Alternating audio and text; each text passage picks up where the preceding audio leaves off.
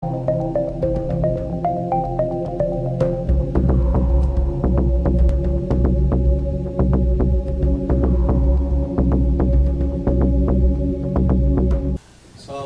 let's get started. This is how many people are not TIE members? Okay, all right. And let me ask you another question. Is this the first TIE event you're attending?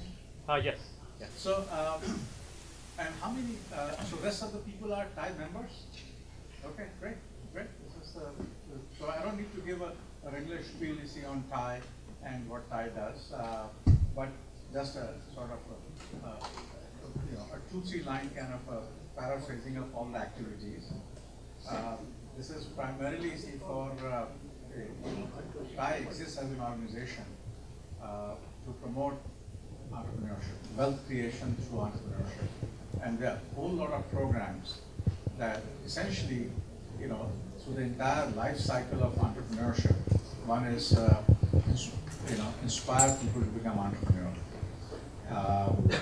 educate them on the trends they see and how to become an entrepreneur, fund them, and then mentor them. So we have essentially covering the entire life cycle of entrepreneurship programs for each phase. So this particular program really comes in the category of inspiring, inspiring people to become, to take risks, to think big and venture out. And since most of you guys are already aware of TIE, let me do a plug-in for a couple of new initiatives. One is that we have a TIECon coming up next May, and believe it or not, planning has already started. So if you want to get involved, see, in any activity, in any aspect of TIECon as a volunteer, might be a good time to kind of raise your hand or talk to one of us. Let me just ask people who are here who are charter members already raise their hands. Please raise all your hands, charter members. Okay, great, great. So please, anyone who is present here, please talk to any of the charter members and they will tell you about how to get involved. Specifically, there are 2 or 3 people that you should talk to if you're interested in doing anything with TIECon. Naveen is a content chair.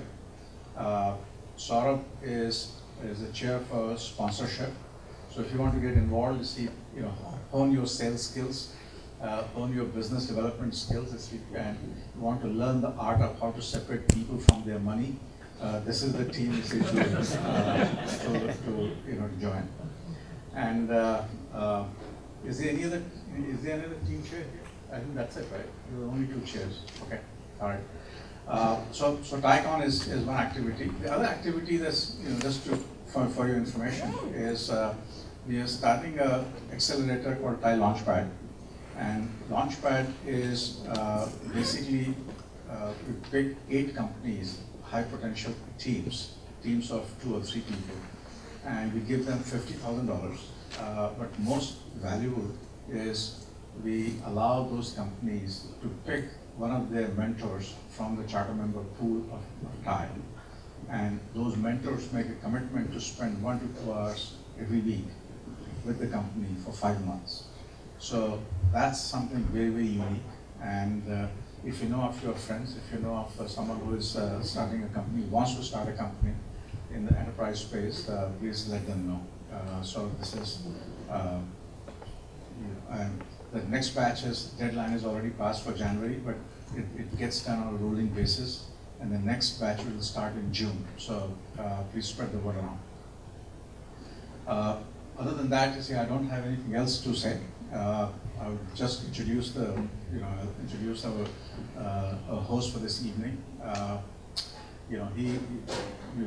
All positions in TIE. A volunteer position. I'm a volunteer president. I didn't introduce myself. I'm Venk Shukla. I'm president of TIE, and all the board members, they're all volunteers. And one of those volunteers who heads up the program position is Naveen. And it was Naveen's idea to start with this My Story program. This has been one of the most successful new programs in TIE over the last 2-3 years. Every month, the first Tuesday of the month, we have a a highly successful entrepreneur come here and just talk about himself and his story. So to introduce, to kick off today's event and to introduce today's My Story speaker, Naveen. Let's give a big round of applause to Venk. I'm Chief Volunteer Officer. And you know, just a joke I crack every time. Some of you who might have been to this or other events, that you know, San Jose Mercury News recently, you know, as yearly they put a survey of all highly paid you know, CEOs and executives. And I was joking with Venk last time. I said, looks like they missed your name because you also get paid 7-digit salary here at High. But the only thing is there is no one in the front and it's all zeros. So anyway, for that, at least we should give a big round of applause to him again. Thank you, Venk. Because, like I said, he spends over 20 to 30 hours or even more, right? So, and then plus, there's a very small staff here which kind of does all this. There's awesome food, to wine, to you know, holding these events and reaching out to you guys to come and sign up. That's Raj, Kelsey, we have Terry and Ramesh. Also, I saw something here. So let's give them a big round of applause. And then to all the volunteers and all those who are our aspiring volunteers for TiCon, to them also in advance, so you can sign up to be volunteers for TiCon. Okay, with that now, how many of you are doing startups right now in the storage area? None? How many do you want to start? Since after listening to Kumar, I think you might want to jump into it. That's good. Okay. So how do you create a leader in flash storage solutions with a flash platform that solves the challenges of poor application performance and redefines performance storage in data centers? So this is what Kumar and his team, in fact his co-founders are here, and Raj is here, and Raj will be also coming in later on. They founded Virident in 2006 so they could help enterprises and service providers deploy public and private clouds, speeding up application response by an order of magnitude while scaling the server-side flash platform architecture. I got all the words right. So Virident, anyway, enables enterprises to tackle performance-intensive applications with PCIe-based server attached enterprise flash storage for databases, analytics, virtualization, and other data-intensive applications. And the company was acquired just a few months ago in September for over $685 million by HGST, which used to be Hitachi Storage, and it's a part of Western Digital now. And Kumar has over 20 years of experience as an executive as well as an entrepreneur in the areas of storage, of course, DSP, wireless, and processors. Prior to founding Virident, he was founder and CTO of VxTel, founded in late 90s and acquired by Intel in 2001. It was a developer of VoIP, voice over IP, DSP processors and subsystems. And then he was director of engineering as well as part of the CTO team there at Intel for a number of years. And earlier in his career, he was a fellow at Connexent Corporation, which is based in Southern California, and also principal engineer at Rockwell, developing, if you remember in those days, we used to have those modems, 128 kilobit, whatever, because you don't even think of kilobits these days, you want mega, I guess, whatever. All right, so without taking too much of thrill from Kumar, I'd like to invite him to share his exciting, colorful, and amazing entrepreneurial journey, because he's one of the few entrepreneurs who successfully sold 2 companies over $400 million. So you can, so he's here, try to get all the wisdom and recipe from him. So with that, let's give a big round of applause to Kumar.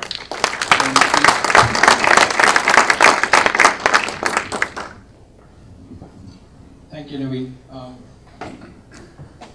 So I don't know if I'm successful or not. I've been fortunate for the last 15 years. So what I'll do is, what about 30 minutes or 35 minutes, I'll run through some slides, some pictures.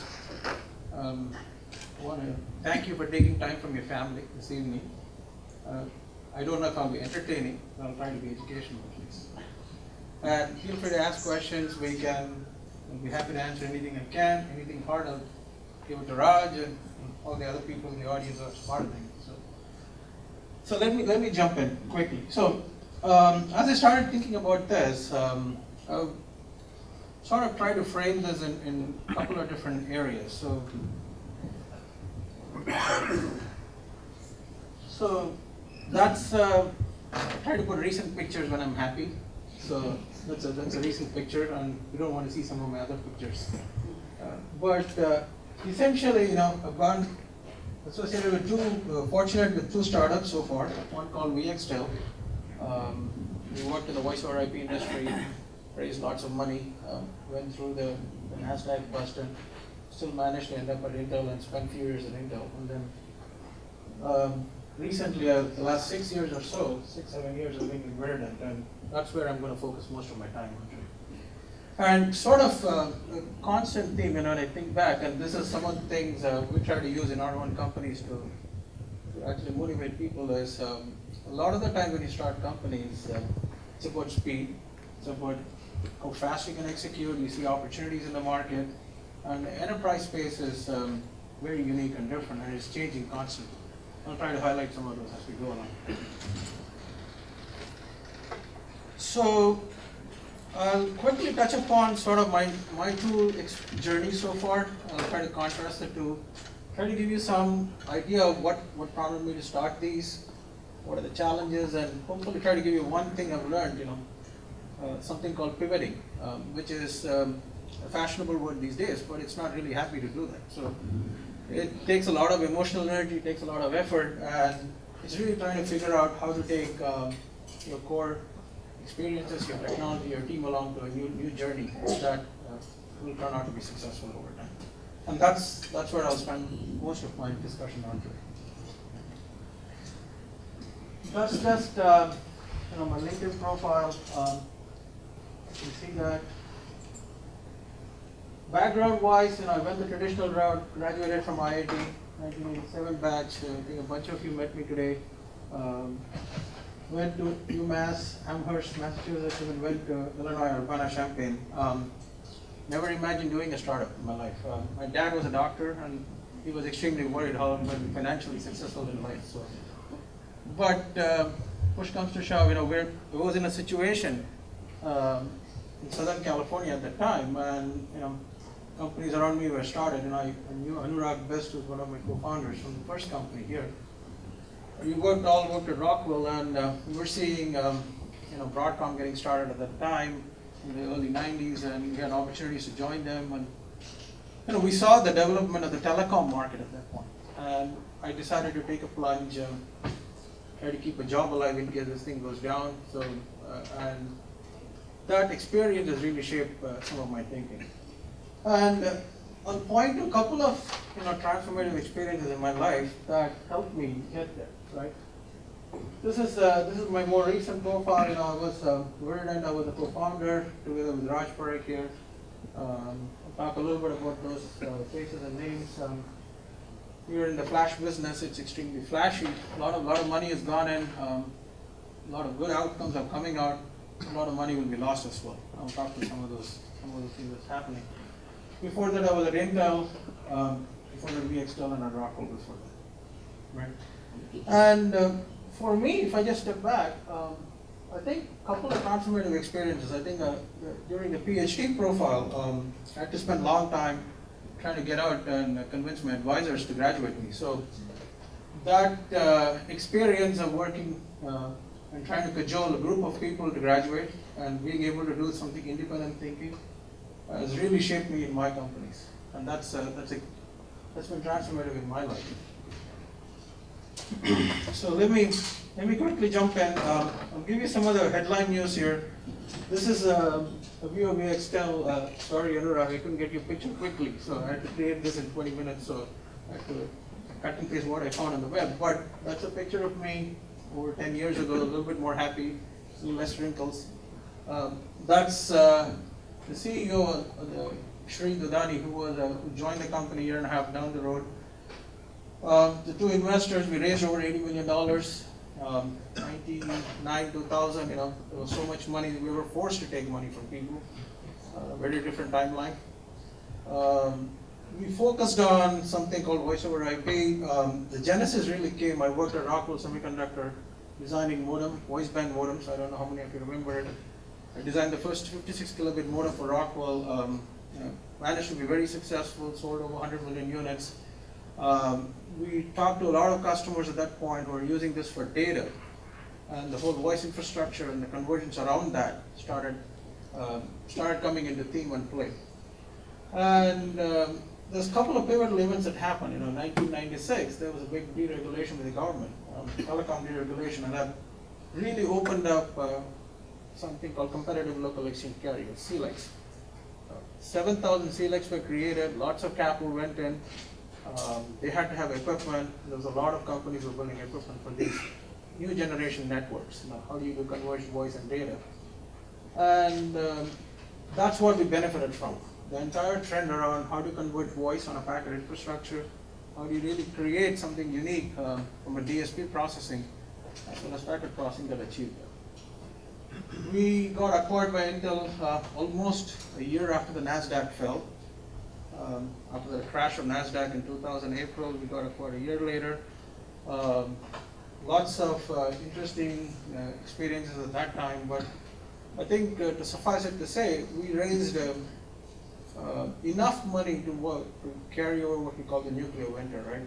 We expected 4 to 6 years of dry period, very hard to get exits, very hard to do anything else, and we had to raise enough money to create optionality. And that's what we did, and that enabled us to negotiate better with Intel, who was also a strategic investor in the company. So that's journey number one. It was short, sweet, up and up to the right. Journey two, Virident. This time, it's around Flash. This was before Flash was sexy, before storage was sexy. But really, the genesis for this came. I spent some time at Intel working in the CTO office, and Intel was starting to go into multi-cores. We got lots of data around utilization of these CPUs. Google was starting to put them into their infrastructure, and we were finding that the utilization of these CPUs that were really very powerful were around 10, 15, 20% at most.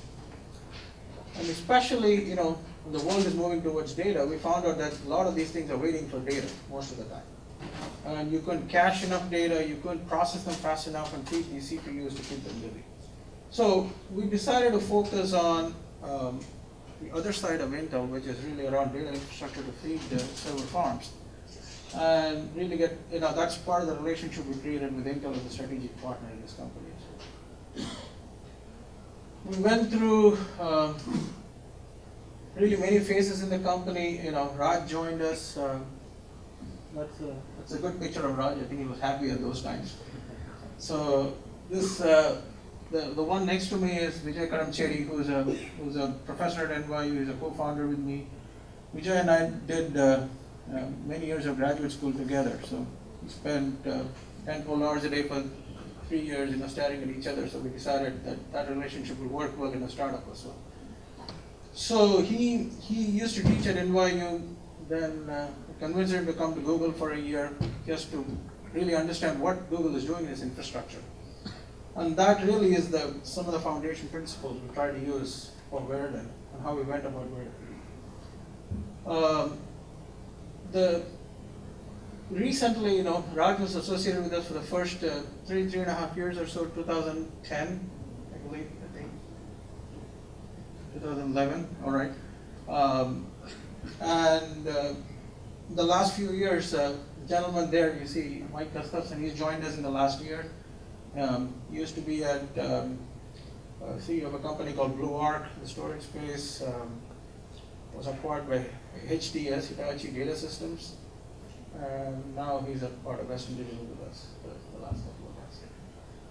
So really, the theme for this company is around pretty simple. We call this drafting behind the mobile ecosystem at some level. So if you step back and think about it, what I watched at Intel was over a period of 10 years with x86 CPUs, they could draft behind their 300 million consumer PCs that they were selling and build enterprise processors that really commoditize the RISC CPU ecosystem. So started with MIPS and went to PA RISC, Sun, Titanium even is in trouble. And what they really did well was they embraced open source. Linux was developing at the time, and they built enough performance for a $3,000 budget that every hyperscale, every server company, that's the building block of the server. So they would define these dual socket servers, $3,000 price points, that really drafted behind their factories of 300 million PCs, and the same factory, same architecture, same CPU, same efficiencies they could apply.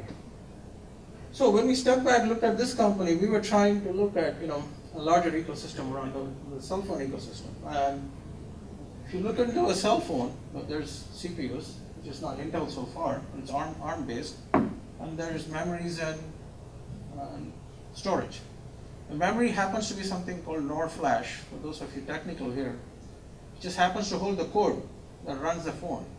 And NAND flash is where the data is held. That's where memory sticks and USBs, and this is where most of when people talk about flash, more people refer to NAND flash. So we built a strategy around this where we wanted to pick our white space in this. We started with NOR flash. This was unique, differentiated. Fusion IO was another competitor to us at the same time frame. They started with NAND, but we had much higher performance, much higher credibility in the market. We made a partnership with a company called Spansion, a $4 billion company at that point selling NOR flash, spin out from AMD Fujitsu joint venture. Raj had a deep relationship there. He was the CEO in the first few years of the company. He brought in, they invested. We co-developed many things with them, but we really couldn't predict the 2008 meltdown. And that's a key transformational event for us in the company. We were ahead. These products got deployed. We were in Facebook before Fusion IO got there. But long story short, Spansion had to go through a bankruptcy proceeding in 2009, and we were left to scramble at that point to figure out how to survive as a company. And that's really our second chapter, and we had to do a couple of long shots or Hail Marys to survive, and we latched on to transform this around NAND flash. 3 years after Fusion IO, or a year before they went public, and still managed to build enough value in the ecosystem together. So a lot of my thoughts in the second half, I'll give you around what it means by pivoting for infrastructure companies. A lot of money, a lot of mass goes into it. So pivoting is very hard. And how do you execute that? And some of the stories around that is what my experience the last few years. And then we had a happy ending. Two months ago, we were acquired by Western Digital. Seagate was an investor in the company as well as strategic investor. And we had to collect enough people, enough VCs, enough corporates to really support this mission to get credibility in the market. I think I talked about all of this, but I'll just give you a quick, the triggers were for VXTEL were around telecom deregulation. Netscape IPO happened in '94. Lots of mania around, internet is going to take over. In fact, Juniper, I think I met a bunch of people from Juniper were started in '95 or '96, pretty close early on in those days. And 30, 40 companies in the terabit routing space. Everything was around moving bits, There's a browser player, and how do you move bits in the infrastructure? And very optimistic environment, and our first venture was around how to build best-of-breed DSP technology for that. The second one, what I call social media and Internet 2.0. Google became public 10 years later, 1994. But this is around data now. So I just talked about how we drafted behind what we call the phone ecosystem or cell phone ecosystem. But this time it's a very pessimistic environment. Once the meltdown happened, very hard, especially for turnaround scenarios to raise funding at that point, and we had to figure out how to survive with strategic partnerships. So two different experiences, but it comes down to really predicting ahead of time when these market transitions will happen, what these infrastructure needs are going to be, and how do you get ahead of that. It's too late to start a company once you see 3 other players in the space. And really the art form here, which I don't think I really fully understand, but it's really I've got figure out how to start this few years ahead, try to predict some of these trends, and try to keep an execution play out. So a little bit commercial around Virident. We started in 2006. Two centers, one here and one in Bangalore. We were forced to do that two split because of both hiring as well as capital efficiency. It's about 200 plus right now. Our products are called FlashMAX. This is our hardware platform. Our software is called FlashMAX Connect. And really the strategy here at a big picture level, to simplify it, is if you look at how storage gets implemented, right? Traditional enterprises in the client server era, I have a picture maybe that may be helpful. Yeah, let me go to that picture and come back to this. Yeah. So if you look at the storage infrastructure, it's gone through three phases. What we call mainframe, what we call server client, what we call cloud. And essentially what's happened is, in the middle phase, SANs were defined, NASs were defined. That happened in EMC pretty big, $40 billion kind of market TAM. And they are very profitable, very high margins, growing very. A lot of the server guys made a lot of acquisitions. Dell, HP, Freeport, trying to compete in the storage space. But now in the third era, in the cloud phase, what happens is all the new generation companies, a lot of our customers, never buy a SAN before. They're all young people, who are in the late 30s, early 40s, building their infrastructure, all around servers. And this is really sparked around, a new wave of thinking around how do you really build a large-scale, cloud-scale data centers to serve this. And that's where we focused. We have a little fun logo called No Spin. We're trying to promote the flash, white spinning media. So there's lots of cute videos around this. But essentially what we focused on is, in the cloud era, how do you build large-scale data centers, and how do you provide a data platform that enables our customers to build a new generation of hardware. So let me go back to one and just give you a sense of what's happening. Right? This is a stack of the market. I had to make many pitches to VCs over the last 3 years, so I get to describe this in many different ways in every presentation. But essentially, what you see on the left is a traditional storage market. You see people like Western Digital and Seagate build the media today, moves up the stack, gets wrapped around a storage array with lots of software, and you see EMC, NetApp, Veritas in that play, who created those enterprise SANs and NASs, and it gets sold with data management software all the way to the enterprises. The uplift, what we call uplift, from the media to the SAN is about 30, 40, 50x. So a lot of the value is captured in the software, whereas the cost has been driven out through the media. And this has been kind of a core rationale for our acquisition as well. We're trying to redefine these value stacks in the industry, how storage gets deployed, how do we get, with flash, how do we redefine this value chain? If you see on the right, you'll see lots of companies who build the flash. These are the NAND fab guys. Samsung, Toshiba, we don't build the fab. Then you have SSDs. Every client device has SSDs in it. And Ultrabooks and MacBooks, all of them use SSDs. And you have the enterprise play, which is enterprise storage and enterprise SSDs in different form factors. And then what we put in green is our play, what we call the higher performance storage that's really tightly coupled into some of the enterprise data management features. So we're building these kinds of systems, really, that's delivered through a subsystem or a module form factor through our OEMs to the end users that really captures the value around how do you build next generation data architecture or data storage architectures without back-end SANs or without large-scale storage equipment in the back. So we're redefining this such that you get performance storage in the server side and capacity storage out in the cloud. That was a simple mission we set up, and we try to do that.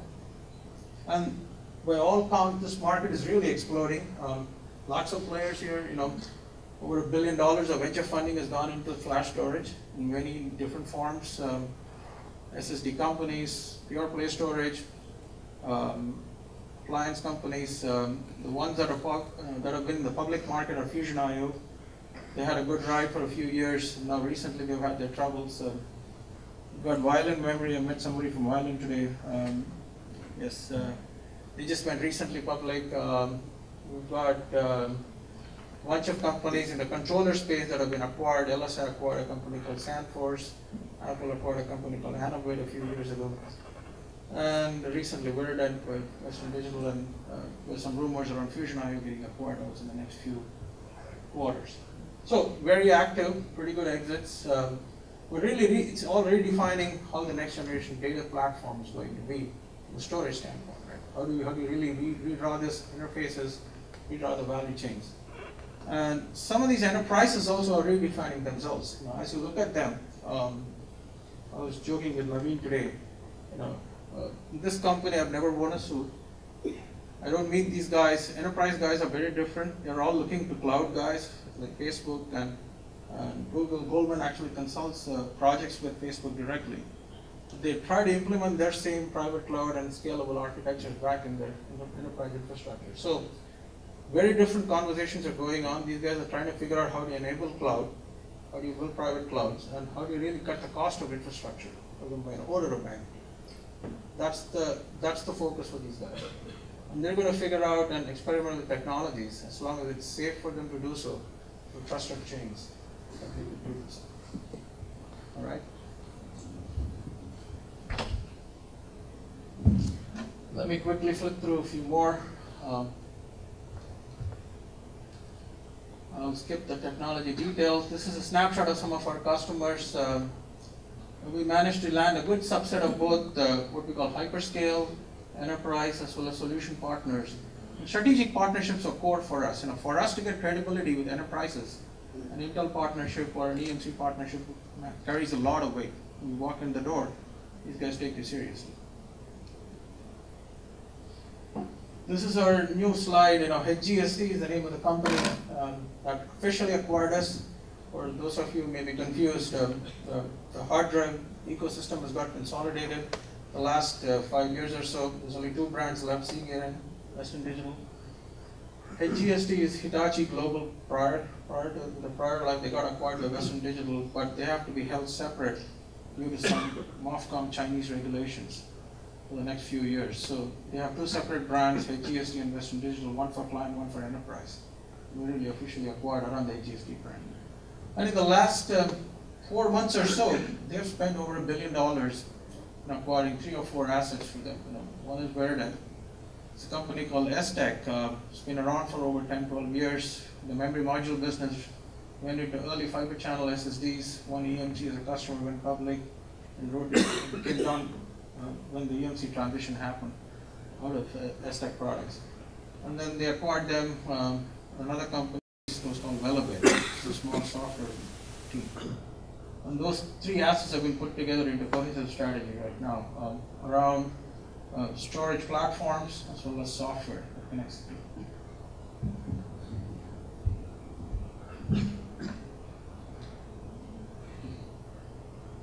All right, so let me spend a few minutes. You know, what's some of my experiences here, and how do we put some fancy words around this called pivot? But really, how do you really look at where the situation is? How do you take it to the next step? One of my friends in the ventures ecosystem, name is Ajit, he talks about the 5 Ps: passion, principles, partnership, persistence, and people. So I've added a 6th P called the pivot. There's a picture of a guy called Eric Ries. If you guys Google him, you'll find something called Lean Startup, and lots of books he's written around it. This is fashionable now because you go figure out, you don't know how to make money, so you run 3 or 4 trials to figure out how to make money, and we call that a pivot. Infrastructure space is a lot harder. Once you raise $80 to $100 million, it becomes pretty hard to pivot at that point. And so, really, for me, the word pivot means, how do you really figure out the ability to course correct in the middle of execution in advance to market shifts.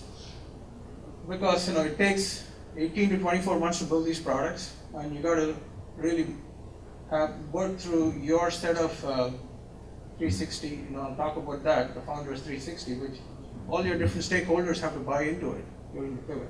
That's usually the hardest part of this. So I'll just flash a few slides. Our initial plan was something around NOR flash. This was a really breakthrough at that point, a memory expansion system. We built 2 ASICs, built the whole system, put the software, deployed it into customers, and this was a joint development with Virident expansion. So keep that in mind, and in my discussion in the next few slides, I'll try to give you some sense of what this means, right? Why did we pivot? And a lot of these things are on when to pivot. Pivot or not, and how do you make that decision? And when do you pivot? You do it eagerly, you do it late. What do you pivot to, and how do you execute it with all the stakeholders?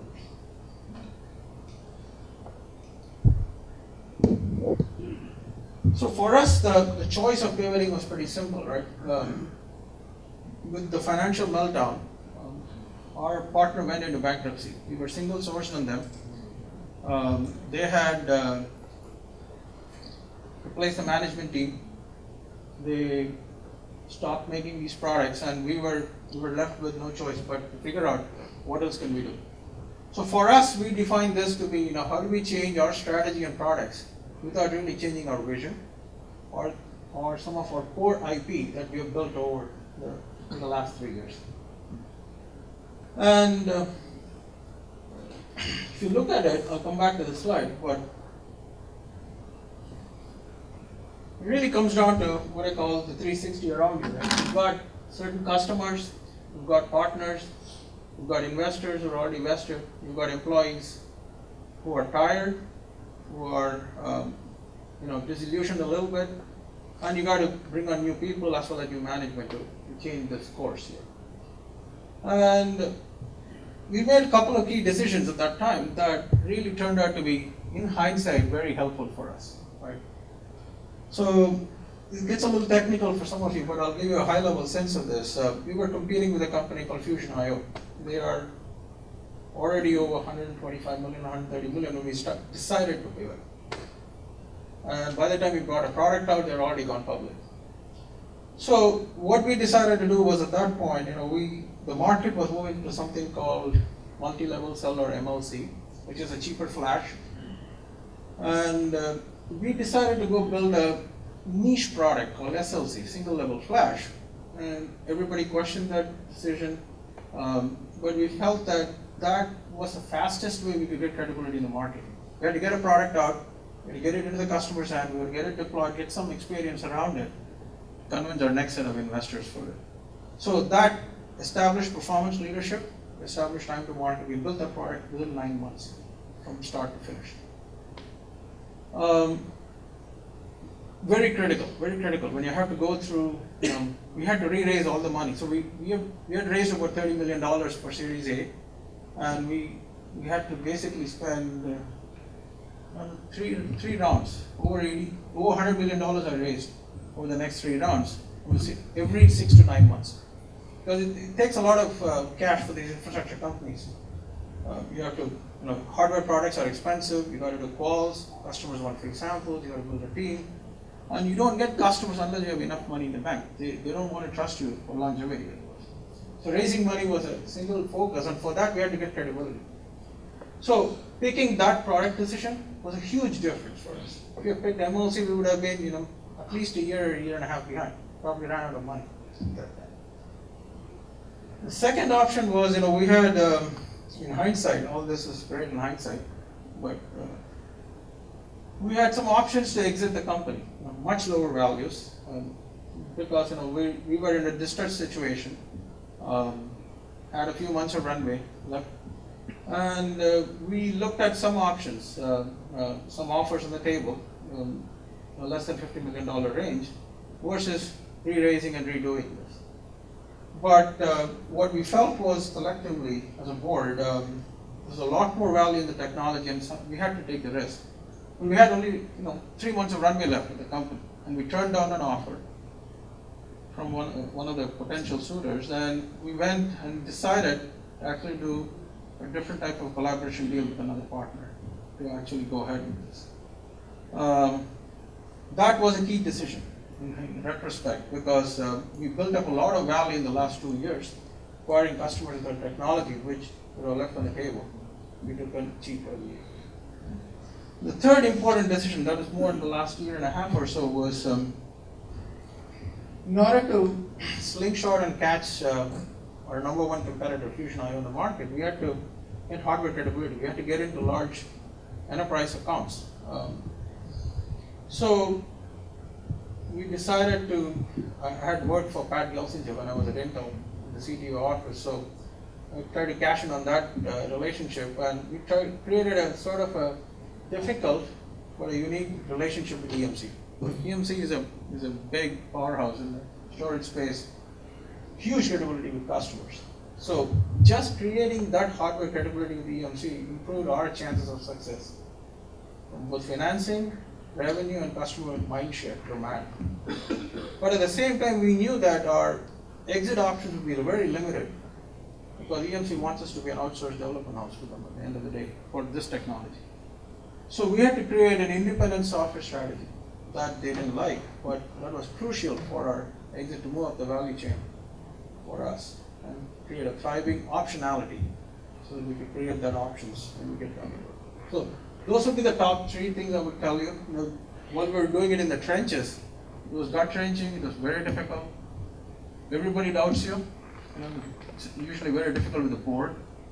I don't know how many of your board members, but typically my experience is, it's easy to judge in hindsight, but board members are difficult to go through that transformation process. They don't jump that easily. Once you're bitten, it's very hard to convince them.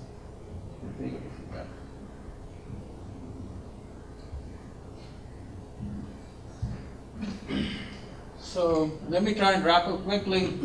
So from here, I call this the Hail Mary. We try to buy up, when Spansion went under, we rebranded ourselves, try to build servers with our flash technology and resell it into the market. But that was short-lived, as we had really no supply continuity, no credibility, no way we could convince our customers for it. So really, this is some of the key points around the pivot. We did a niche SLC product, raised money from Sequoia, we formed a partnership with Intel, we brought in what I call the dream team, the Intel, EMC, and Cisco, sort of the #1 in each of their spaces, collected as a corporate consortium. And then we launched the real market-bearing product, which we call MLC, which is 98% of the market today. Once you did that foundation, the next few years were pretty smooth or smoother. Raised Series D, we brought in Mike Gustafson as CEO, brought in investment from Seagate, and then recently got acquired by Western. So that's the journey, and I can put some fancy words around it, but there's an interesting book called Good to Great. I don't know how many of you have read it.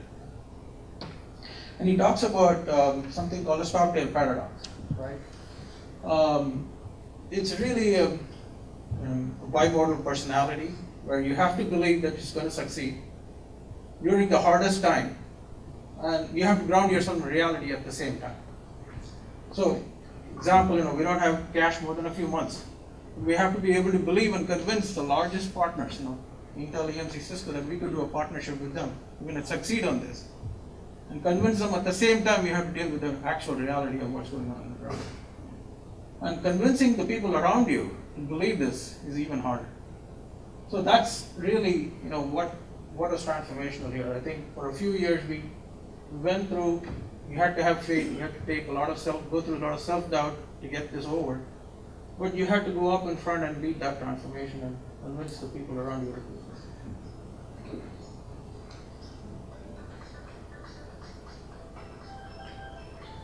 And most of you know, it's always around the perspiration more than the inspiration. And this is just my family, I can't thank enough. I'm staying somewhat alive because of the support of these guys, these 3 members. That's my wife, my son, my daughter. In fact, on Sunday when I was watching one of the games, 49ers games, I think. She was the one, these days in school, this is a presentation called Prezi. It's not PowerPoint, but it's very heavily animated in a canvas board. And she helped me create it in 20 minutes. So she's 11 years old.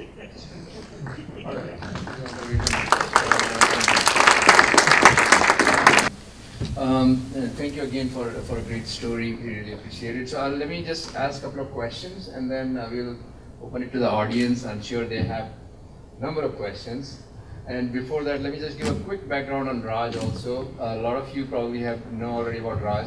He's got a stellar background. In fact, there will be an article published in January in Silicon India magazine, which he was very kind enough to spend a couple of hours with me to share his journey, because he brings a unique, a lot of unique experience with being CTO at Sun, as well as one of the founding engineers at Silicon Graphics, as well as later VP General Manager there, then founder of Redwood Ventures, and plus he's a prolific angel investor. So anyone looking for money, just grab him.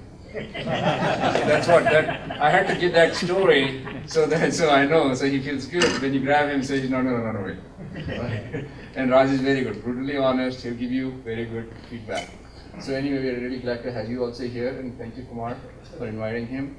So one question I'm going to ask you is, I know you had two successes, one after another, and it's like, and they were not like ranked salary. So they had in the front at least single digits other than zero, and even more bigger digits. Like VxTel as well as Virident. What do you think made it happen? I mean, I know luck other than luck. They both started. That's the easiest answer. I think the key thing was both of them started with me. So. Sorry. 99% perspiration. I know he's perspiring. All right, sorry. Go ahead. So what is the question again? The question. That's a good answer, huh? So the question was, you are one of the few unique entrepreneurs who had two exits with, as I said, like on a higher, first Intel bought, first one was, I think, around 425 million, if I remember. 550, yeah, wow. In 2001, when everything was bust, I mean, really, you could see there were no cars on the Highway 101 at that time, I remember. And then the second one is our 685 million, where I know the story. A few years ago, you were perspiring really hard at that time. I mean, you can share that, anyway, you did some. So what was one thing you think that made it happen all the time, other than luck?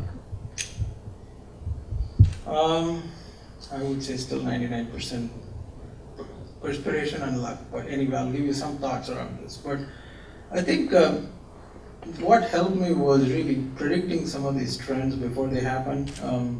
In hindsight, I could put it together more. We centered around unique technology. There has to be an IP barrier. Otherwise, it's hard to do pivots, it's hard to do enterprise companies. Once you have core IP, then it's around creating that velocity and conviction around it, right? So for us in VxTel, we pivoted around, we focused on the whole carrier transformation in telecom. There's a big upgrade going on, and I was fortunate to see that a few years before it got crazy. And we casted this entire strategy around creating IP in DSP, and I pulled in Anurag into that and 5 other guys who joined me from Rockwell, but essentially created the momentum around the customer attention was very high in those periods. Same thing for flash storage is before smart iPhones were there, smartphones were there, we kind of realized the trend that data is going to rule. Decisions are going to be made around data, and creating a data platform is critical. And those are the two kind of continuing themes. I think how do you start, and how do you start early enough to see these trends is what I would tell you is it's helped me. And perspiration. Yeah, perspire a lot and sleep less. Yeah. All right. So the second question would be, let me just ask Raj, in what you think you are most proud of in terms of Virident? I mean, we started Kumar and other founder Vijay will be here today, in terms of your time you spent with them. Well, the most important thing happened for the company in the beginning is that Kumar and Vijay were thinking about doing this particular type of company, And totally independently, I was thinking about doing somewhat similar, not exactly same type of company. When we all talk about it, we sort of kind of align with each other and say, let's just do it. And that's how we started the company. And to me, the biggest issue was, the most important thing was that we did the company in a great way. Right off the chute, we formed a business relationship with Spension. They gave us $17 million, some in loan and some in investment and all of that. The VC, Artiman, they have been supporting us from day one. And I mean, when you get some big company, big partnership already in place, obviously they will also invest. They asked lots of questions and they invested as well. So the company was doing fantastic. I thought I'm going to write a book, how to do a perfect company. 2 years I was in that, okay, because everything was going on so beautifully. Then, as Kumar indicated, the disaster strike, and that's where your question really comes into the play. When the disaster struck, we had a perfect product. Both Google and Facebook loved that product. They cannot tell the difference whether the data is coming from the DRAM or our flash. It was that good. We could have got nice purchase orders from them, but we could not supply because Spension filed for bankruptcy on their own without, we had nothing to do with it, right? Now, I look at it and say, my product is dead. My team is already exhausted, as Kumar also pointed out, and we have so much little money in the bank, there is no way we can make the company happen. But it was Vijay and Kumar's persistence was so good that we decided that somehow we are going to survive out of it. And what we did to survive and create the NAND-based product out, okay, we had less than $2 million left in the bank at that point in time. And if I calculate, and I did calculate the expense, it was more than $5 million to get the product out. Okay, we did everything in the book, bagging, borrowing, stealing, whatever you can think of, and few things more. Many of the things Kumar is aware of it, some of the things Kumar is not even aware of it, because I wouldn't tell him to get, otherwise he may get demotivated. Then where do we take the company? So with that, somehow we survived. That's what I'm most proud of, that somehow we were able to create the product when it was actually considered not possible. We did that. And once that product was at least in a prototype phase and few customers were buying it, the investment from Sequoia, other partnerships, everything came into the play. But that, that was nearly impossible, but we were very fortunate and lucky to do it. And it was all about the support of the team. The job of the CEO and the founder is a very lonely job. What you tell them and what you don't tell them is extremely important. You never want to lie to your employees, but sometimes telling them too much actually distracts them, and then it does nobody any good. That's good. Thank you, Raj. So one more question. This will be more towards VxTel. You have your co-founder here also. So I think you can give him an opportunity to answer that as well. Since he's here, that means you're maintaining good relationship with your co-founders still, so that's a good thing. And even Raj is here. So the question is, what are you both proud of when you kind of founded VxTel? So you can answer first, or you can answer. Maybe you try first. That's Anurag Best. He is he's one of the co-founders, I guess. Yeah, in a group of 5. Yeah. So I think what we were most proud of was that before we knew each other as co-founders, we were very good friends. So I think out of 4 or 5, we actually, Kumar's son was born in front of me, and so we knew each other well. And I still remember the days 6 months before we started the company, we used to spend in his garage trying to write some code or brainstorm and things like that.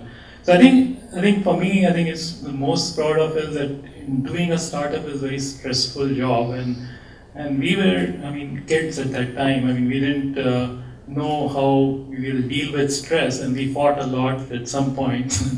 But after that, I think we were working towards a single goal. And I think besides doing a company and being lucky and being successful, I think our personal relationships still remain the same. So I think that's a good thing to be proud of. I think I echo the same. I think the first experience was very different, right? The macro market was positive when we were raising money, and I think the most difficult thing there was the most thing we were proud of is a group of 5 people. We were there, we added another 5 more probably. We almost got to market within 12 months again. It was a race against time there also. And there, sort of, I describe it to our current, we were the Fusion IO, or we were the leaders in the market. We defined it. In fact, I competed with another company called Silicon Spice. Windham was the CEO of Silicon Spice, for those of you who know him. He had to go through a pivot as well. He had some issues in that company, but he ended up well also. So what we were proud of is we were really fast in execution. Execution is key. Credibility is key, especially in enterprise carrier place. No product, no discussion. That's what will happen. Thank you, Kumar. Thank you, Anurag. Okay, we are going to open it to the audience. You need the microphone. Speak louder.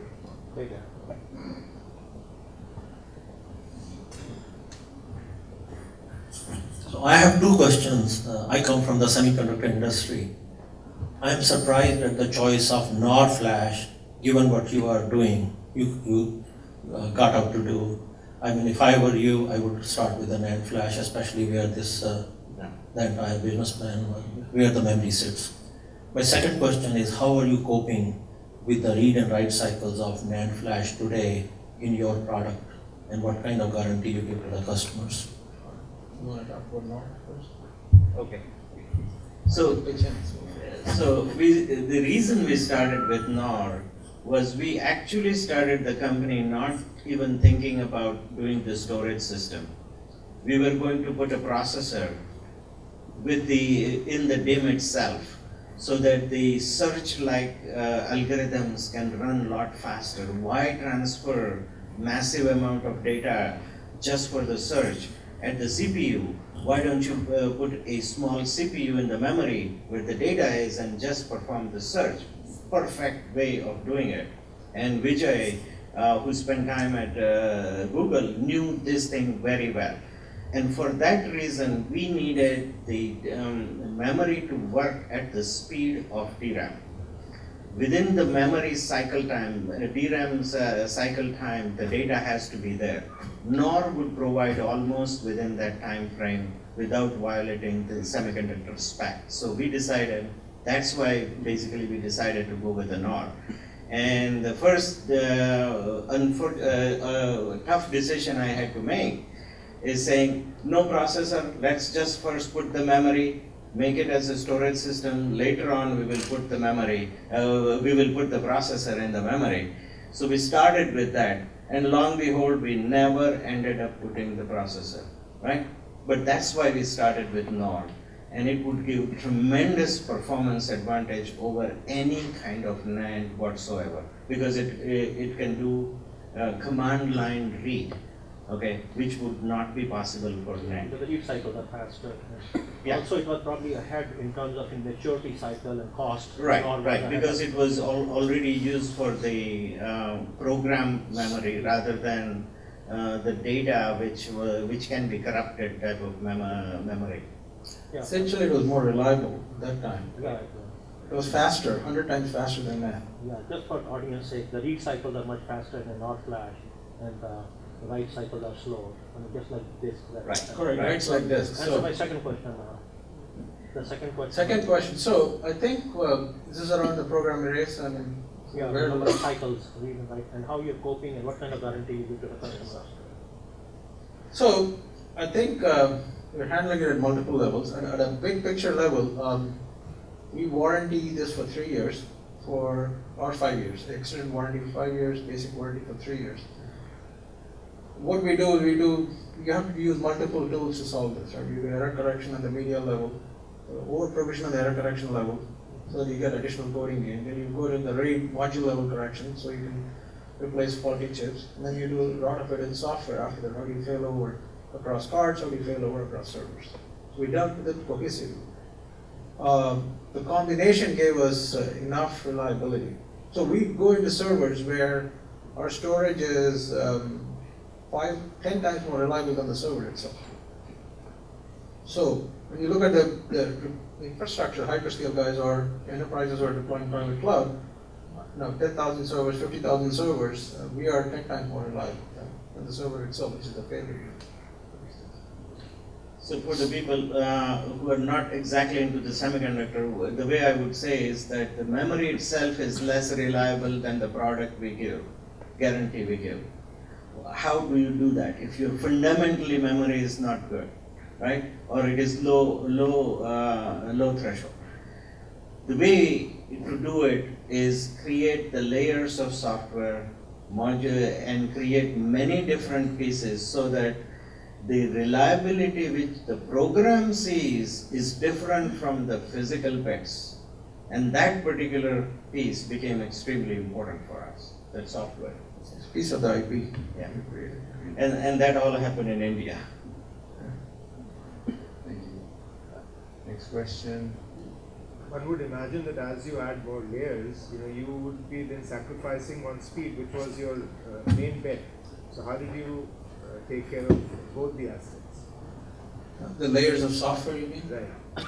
Yeah. So, but it came down to understanding, the software as the server is I put it nicely, it's a mess. Okay? The way these guys get deployed, right? Somebody builds an operating system, somebody else builds the application, and somebody else writes the driver for the devices, and all these things have to cohesively integrate and work. So there's lots of opportunities. We created a driver stack that would give us ability to intercept the stack at a much higher level, much closer to the application, if you will. That's the easiest way to put it. We still appear like a block device for those of you storage savvy.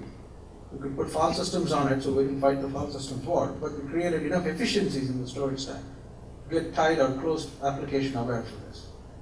And that's part of Vijay's background, and I was one of the co-founders, created a lot of research around this. How do you really create punch-through stacks, and how do you create APIs for those? I take it you do a lot of error correction also. At the hardware level, yes. At the hardware level. So how did, I'm getting pretty technical here. For a flash controller company, what does it take to survive against these vertically integrated companies like a Micron or a Hynix that are also acquiring the controller capabilities? So you're talking about just pure play controllers? Right. So how do they survive against companies that have their own DRAM and their own RAM? Well, seems like a IEEE session here. Yeah. Flash controller. So depends on which. So for the enterprise market, the volumes are much lower. So a controller company will find it very hard to make money for purely focus on the enterprise space. At a silicon level, you make $50, $100 per silicon. Volumes are not. It's going to be 10 million servers are sold every year. So if you take $50 per every server, you get one piece of silicon, and that's not still that much, right? Total TAM was. So you got to go on the client side. And client, the vertically integrated guys are going to kill you on cost. So it's pretty hard. The only successful companies are like Sandforce, who got acquired by LSI. They were at a unique time. LSI needed that technology for the client. We targeted the enterprise. It's pretty hard to create a new silicon play for the enterprise alone. There's a lot of innovation opportunities, but the margins and the profiles don't work out financially. So I had a non-technical question that's triggered by Raj's remark, right? So he said that most of the software innovation was done in India, right? So this may not be a Virident specific question, but logistically and operationally, so how do you protect the IP that's being developed across here and there? I mean, was that an issue, or what's the trick to doing that right? All right. I think it comes down to, we didn't do anything special, to just answer your question. We hired a bunch of people we worked with in the beginning. So part of the challenge with India is, and this is something I'm learning, this is my second venture that, again, we did in the cross-border, India, US. In the early parts, when you're building a product, I actually think it's better to co-locate people if you can, because a lot of the things are hard to write down. You can't have a conversation exactly 12 and a half hours away and try to be coherent. Somebody is sleeping at all times. So it's kind of hard to convey that. But we took on that challenge because of capital efficiency reasons. But overall for India, I would say the IP protection was around hiring trusted employees, that people who had worked here, who moved back, or around which we seated the whole team. So basically hire a few pillars, right? I mean, people who work, who you have a good relationship with, Cisco or Juniper, or whoever wants to go back for personal reasons, and we seated the team around them. And we could communicate with them efficiently for the early part of the development. It's a little different when you go to China or other places in the globe. The IP issues are much harder. But we implemented standard policies around, sanitizing the code and firewalling it, and you have to trust people ultimately. There's very little options. And we had an interesting piece behind it, on top of it, that the software will only work on our hardware, which was all done in US. So even if people steal a piece of code, I don't know what they can do. So it was interesting. Yeah, we would be flattered if somebody stole our code and started to sell it also. I think with just the three companies, Samsung, and then you have Toshiba, Sandisk, and then you have Micron. Correct. And everybody doing proprietary, including the flash controller. So if you guys want a dissertation, I can give you. What do you know about the Intel, Micron effort and some of the things they are doing in this area? Since you work Can we there? give opportunity to someone else, then we'll come back to you? I know, otherwise you can have the whole session. Come on, then we'll come back. Thanks. Actually, my question has nothing to do with storage, I guess, but really understanding the pivot that you did, or the pivot that you did, Virident, where there was already a market sort of leader. What was the thought process, right? Because somebody's generating 100 million, you have some IP. How did you convince yourself that there's sort of enough of an opportunity here to continue on and compete and then win in that marketplace? And the second sub question really would be that in both, I think, exits, you I don't know the Virident revenue, but I think if I remember right, I think the multiple was pretty high, and you had a bunch of other strategic investors, etc. How did that play out, or kind of what was the thought process there? But more importantly, in the pivot side, how did you sort of convince yourself that you would take on a fairly fast-growing company and win? Yeah, I can take the first one. Follow up and add more. Yeah. So with Fusion IO, we knew that they are essentially looking at NAND, or they are looking at the SATA SAS kind of a SSD, upping to the PCI level, so much faster version and all of that. Since we came from NOR, which was order of magnitude better, we came down while they were trying to go up. So in that equation, we found that their climb will be slow enough so that if we are coming from top down, and if we can go fast enough, we will have a room.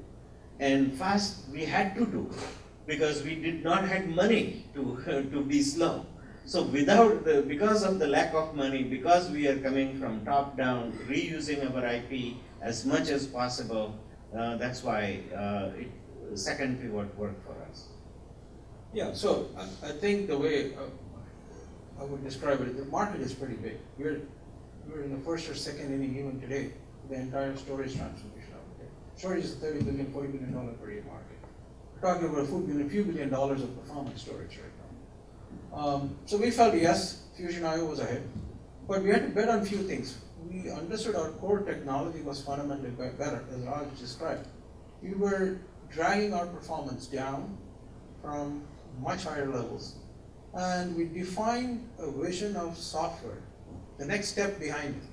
How do you really collect and aggregate these devices into useful storages? How do you disrupt the value chain in this? And that's what we kept in our minds constantly while we were executing. Even though we did the hardware, it was a carrier vehicle to drive our value proposition of software. That really drove into the into the fundraising and the exit system.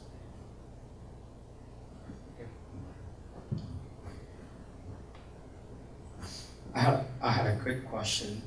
Your current data rates, are they PCI Gen 3 rates or Gen 2 or? They are going to be Gen 3 they're right now Gen 2 physically, the interfaces are Gen 2. They are 3 gigabytes per second. Bandwidths, they're pretty fast. We hit over 1 million IOPS on small blocks. So to give you guys a sense of this, a standard hard drive hits 250 IOPS, random IOPS. Okay?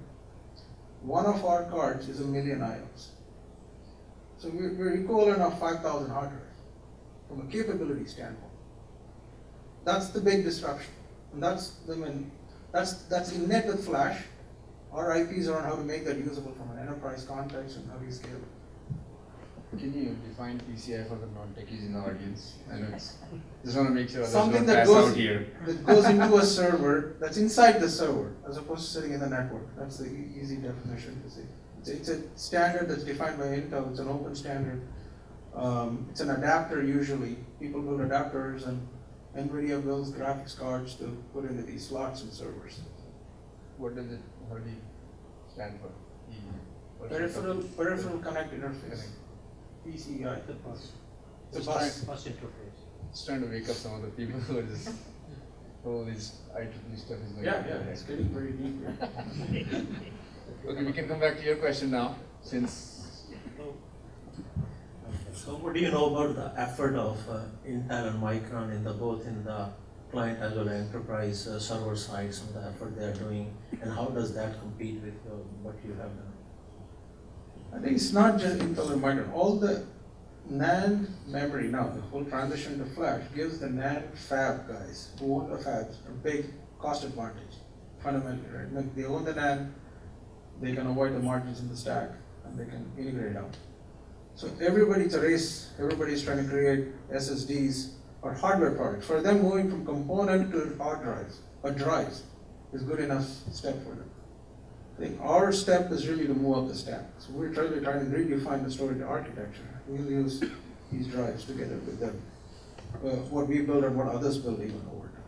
So what you will see is a lot of these guys, the NAND guys, have to focus on client. That's where the volumes are for them. And Intel sells over $1 billion of SATA drives to the client market. And Micron will do the same. So the JVs are established for NAND manufacturing, but they're going to redefine how they think about going to enterprise. It's a different beast at enterprise. Mike? So, just following up on this Cisco's acquisition of Viptail, and that brings storage closer to computing. Is that a trend? Are there opportunities more? That's one question. The second, in general, what other areas in storage do you see opportunities easy for entrepreneurs? Okay. On the Viptail is an indicator. What you're going to find is at a big picture level, storage is getting redefined. You don't need to strive data across thousands of hard drives to create performance from storage arrays. You can use flash, it's dense, it's cheap, it's getting cheaper rather, and it's getting fast enough. So lots of flash deployments are happening, and that's where, the compute element storage, all the server companies are going to recreate their storage value through that mainstream strategy. They had to go acquire companies. HP had to acquire 3PAR and so on to move up the stack, but now the play is coming to them. It's coming to their turf where HP owns 55% of the server market. Now they can create a unique strategy around flash that goes into the server directly. It's their playing field. So you're going to see that happen. That's why Cisco's acquisition of Viptail makes sense. They're going to create products that get bundled and sold together as servers and Cisco UCS strategies gets enhanced with that. You'll see a couple more exits like that coming up, I think. In terms of going forward, opportunities are going to be plentiful in the storage space, but they're going to be higher up in the stack.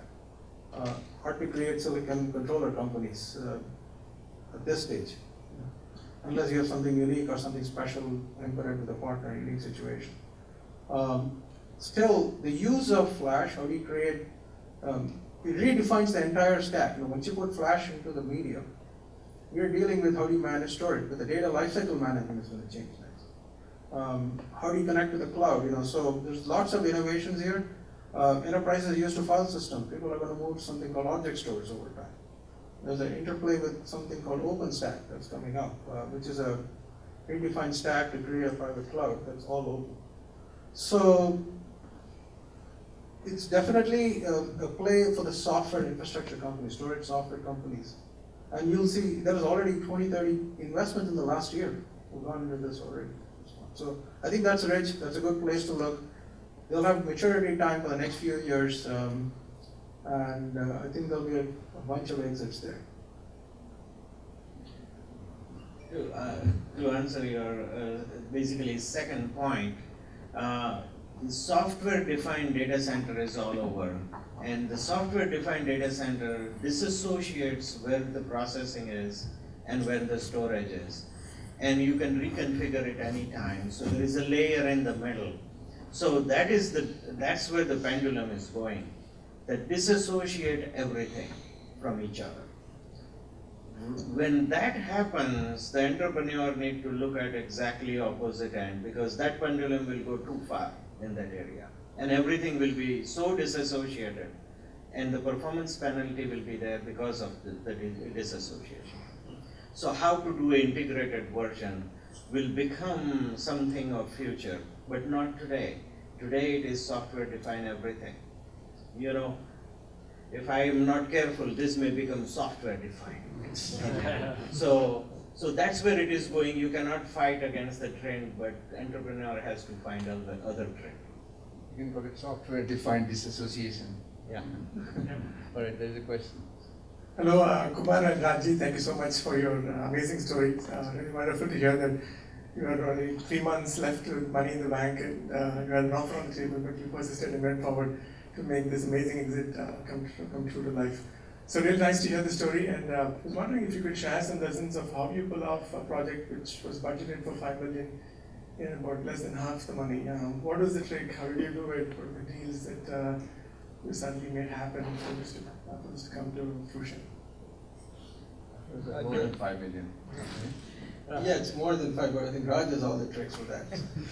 I just didn't pay salaries.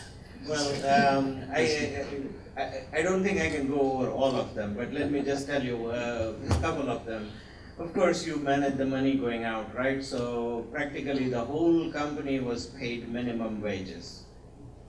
Now, hardly they can buy the groceries in some cases, so we made some exceptions and paid some of the people more. But how do you keep them motivated when your major project fail? It is already there is a demotivation going on. So bigger issue is not money, it is the mindset of the people. That is the one thing. Second thing is, again,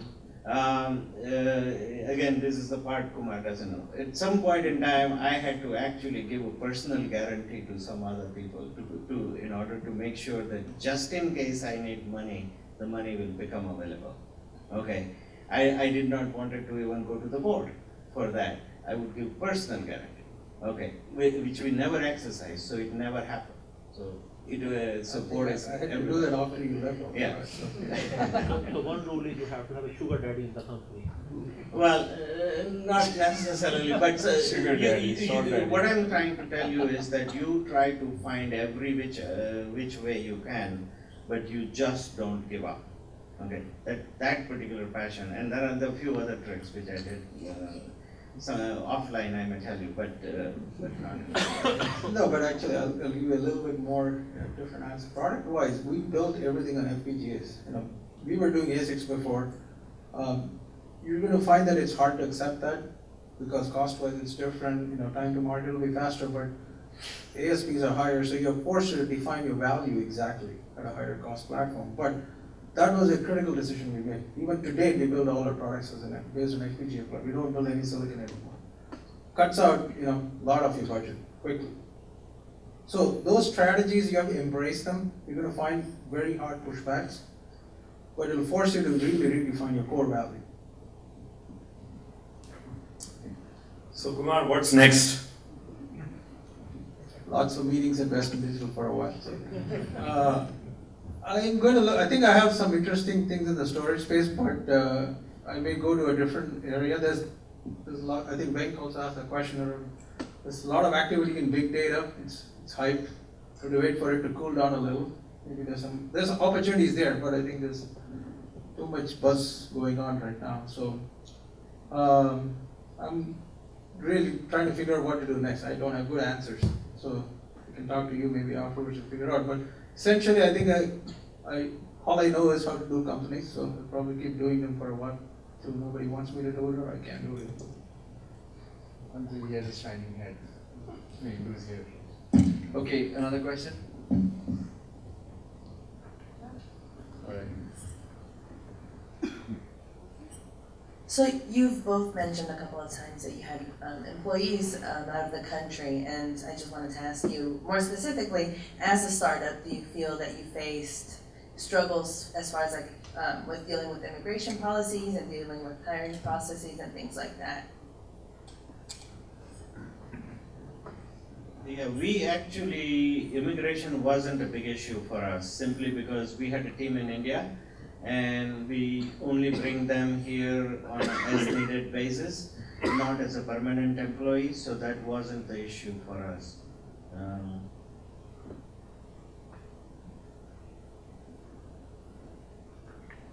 Another question? Dan wants us to start with.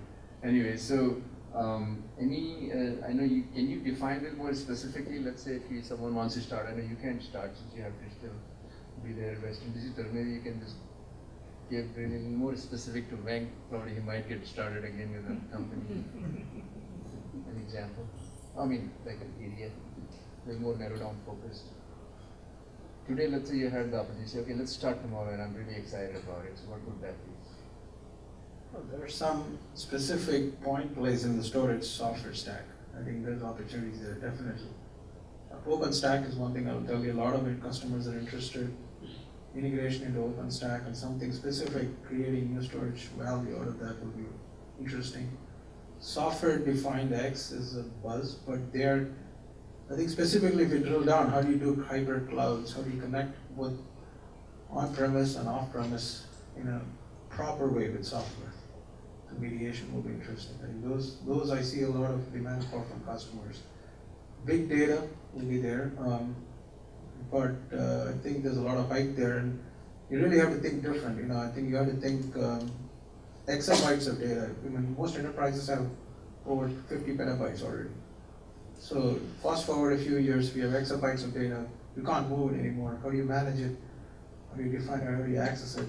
How do you turn it around to do meaningful things for enterprises and create business platforms? So there's a couple of thoughts there, but you got to define core IP around that.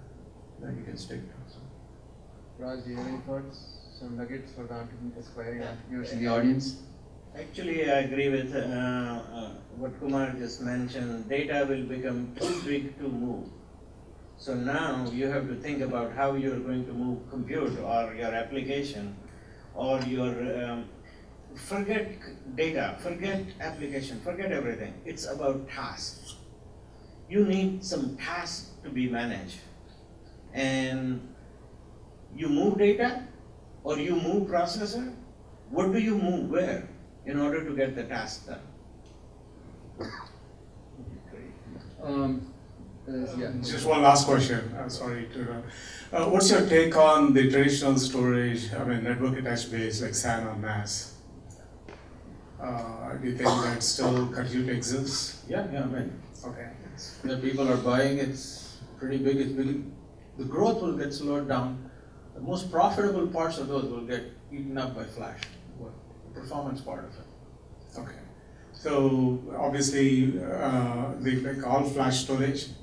Correct. When like the SAN. Many ways to do this, right? I mean, what traditional guys are doing is they put SSDs into their arrays. EMC does that as something called fast, and they rebrand it and sell it in some SSDs, some HDDs in it. You can do all flash arrays. You know, Wild did that. A lot of companies are in that space. 30, 40 companies. or you can do it on the server side and aggregate them into a flash virtual SAN. So those are the three options, and you'll see, all diversity exists for a while. Especially the way the density of the flash is increasing, the rate at which it's increasing in the cost. Yeah. So that's going to become a very key factor.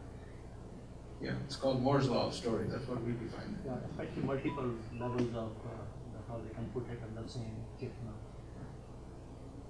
So let me ask one more last question. In the meantime, okay. Can you talk about your views on object storage? This is one of the hot areas. Where do you think it's going? What do you think of Object. Optical or object? Object storage.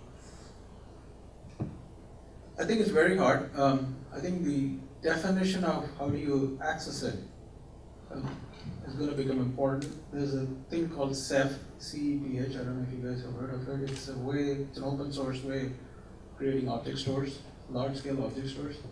But there are some fundamental limits. When you talk about exabytes, of data, that's what you got to shoot for next. Traditional access mechanisms fail in a lot of ways. And you got to rethink how you're going to access it, how you're going to index it, how you're going to store it, how you're going to manage it. That's where, in the object-based area, there's a lot of opportunities. And there's a new word that people are calling cold storage. So cold means, how do you, flash is for hard, cold is rarely accessed. But it makes sense to put flash into a cold storage area as well. So that's another area that I think the specific IPs that can be created and exist can be created in the next few years, cold storage. So the question was around your VC investors. So how was your experience? I know the first time I think things went almost flying up. Second time you went through your roller coaster. So how was the experience with the VCs first year and then projects again? Well, the VCs did fine. Okay, let me put it this way. No, your I'm saying as co-founders, your experience, not.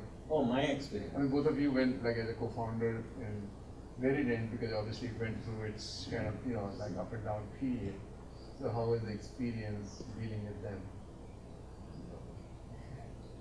All right, I may have to go back to them again. I should say nice things.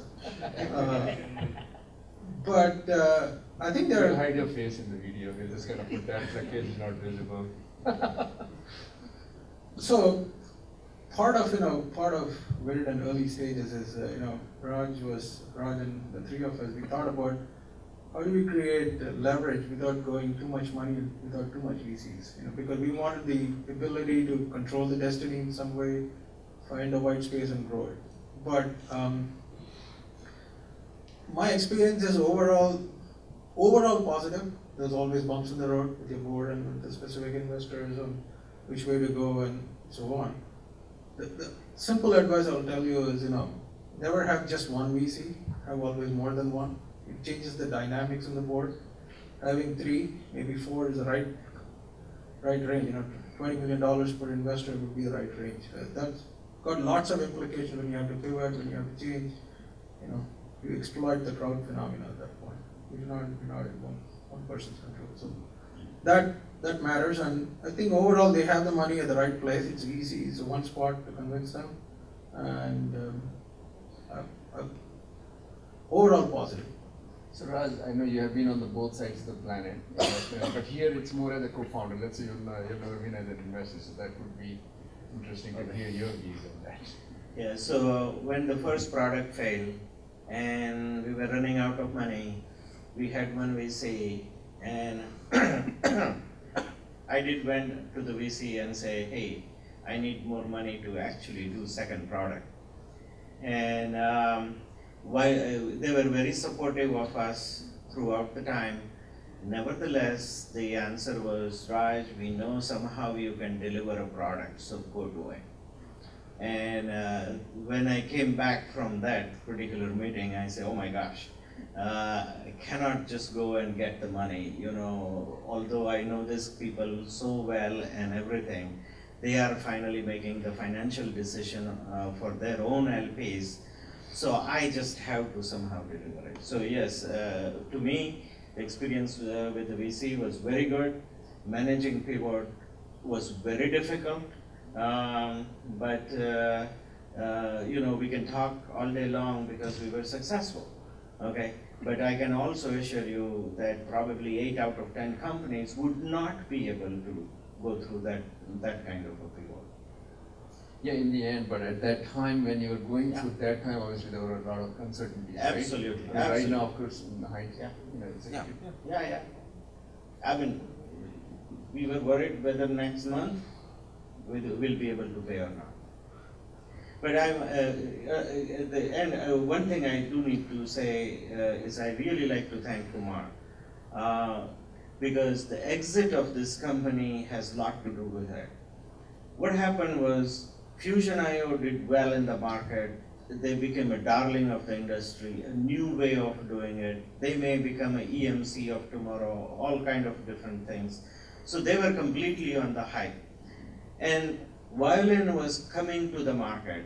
The last round of funding they had done was already at 700+ million valuation, things that from SAP and others. So they were coming with a big expectation to be a couple of $1 billion market cap type of a company. So when that was happening with two big giants in the middle, Virident just exited, taken the cash off the table. And while other two guys are still fighting, that how much money they can make. Today, Violin unfortunately is less, just about half the last private round of funding.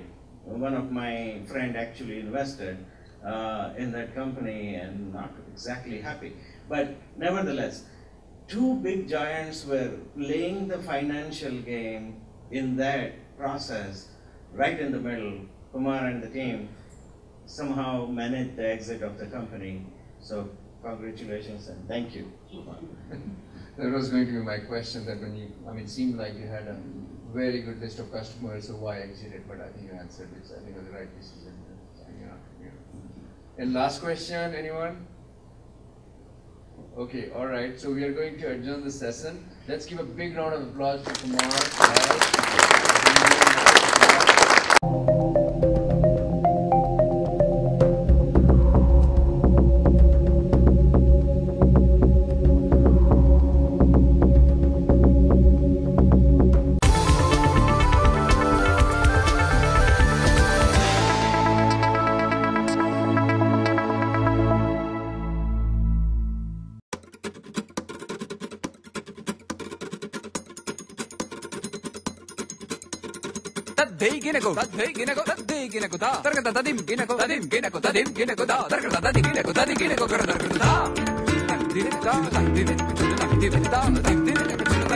Da